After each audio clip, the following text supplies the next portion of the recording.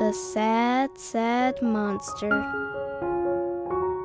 This is a story about a monster, a very good monster. But even though he was good, everyone was afraid of him. At school, nobody would play with him. He would swing alone, skip alone, and play games alone. So Monster was sad, very sad. One day, Monster was eating lunch.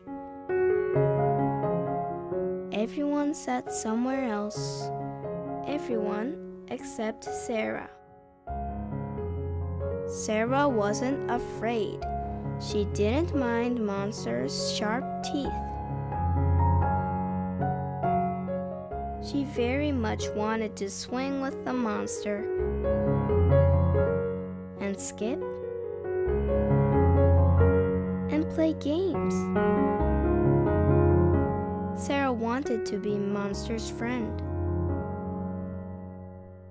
After that, Monster wasn't sad or alone anymore.